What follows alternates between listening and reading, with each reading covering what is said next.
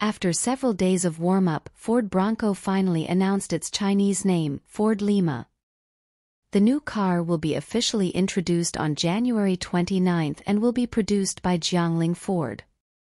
Positioned as a midsize SUV focusing on the demanding off-road vehicle market, Ford Liema will adopt professional equipment such as non-load-bearing body, front double wishbone/rear integrated axle suspension and 4 integrated axle suspension.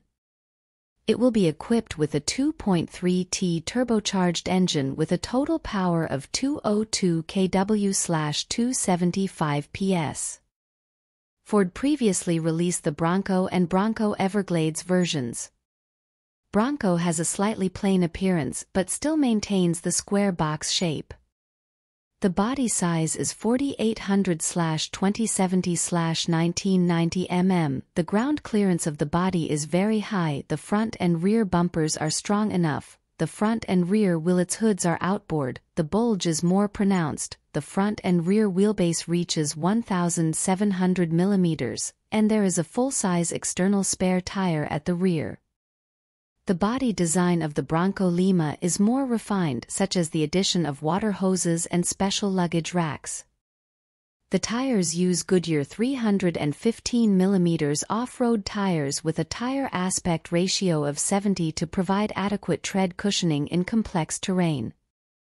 The body size is 4825/2070/1990 mm and overall the series is equipped with 17-inch black wheels. The tailgate adopts side opening mode, and the rear window supports independently folding upwards and opening. This combined switch mode is more suitable for practical applications in multiple outdoor locations. Ford Liema can optionally be equipped with a front bumper, front fog lights, chassis lower fenders and rear towing equipment. The total mass of the semi-trailer is 1,500 kilograms, the approach angle of the chassis is 45 degrees, and the departure angle is 1,500 kilograms. 37 degrees provides perfect transition.